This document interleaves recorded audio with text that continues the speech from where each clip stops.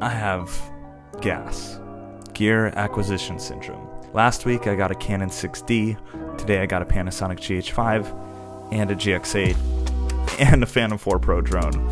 2 weeks ago I got this light, the Godox SL60W, and 2 years ago I got 2 of the YN300 from Yongnuo. Last year I got the Nikon D750, and before that the Nikon D800, which I still have. Last year I also got the Canon SL2.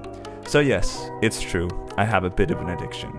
The deals I've been getting are great, but the saddest part is I have all this gear, yet I'm not really using it. If you compared my video gear acquisition to the video gear usage time, the graph would look like this emoji here, which you're looking at on the iPhone 11, which I just got, but don't really need.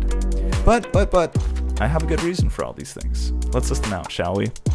I wanted a big full-frame sensor to get into the high ISO and bokeh-licious full-frame photography game, and my clients helped pay for it. I mean, I bought this camera with my own money when I was 17.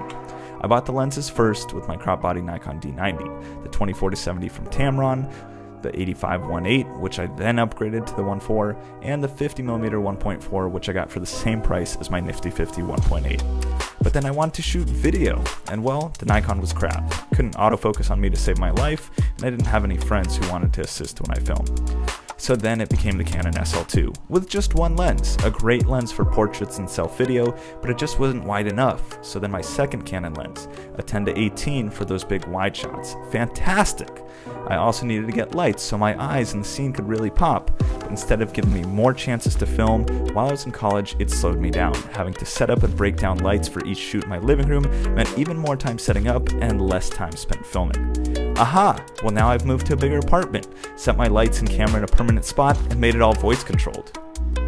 That should solve the problem, right? Hey Google, production time.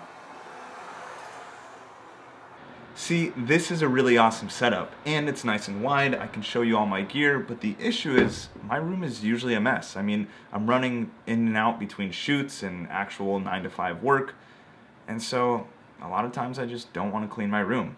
And that little 5 minutes of cleaning is what keeps me from making videos like this. But back to the gear. The D800 started having issues, missing focus in a majority of shots, and I needed something that I knew would get sharp images for my clients. So it's time to decide between a mirrorless C6 with 4K video that was a bit out of budget or more of the wallet-friendly D750.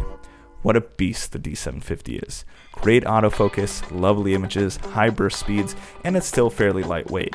But it still doesn't autofocus during video. Well, that doesn't matter if I'm filming wide and on a gimbal, right? Wrong. I've had this gimbal for 2 months and used it only twice. Whoops.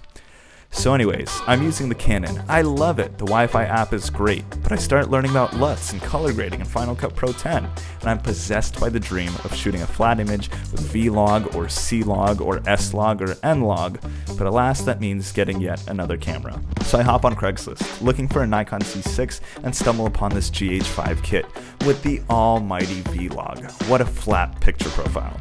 So here I am today, filming 10-bit Vlog internal on a GH5 with 4 lenses that I've acquired along with it.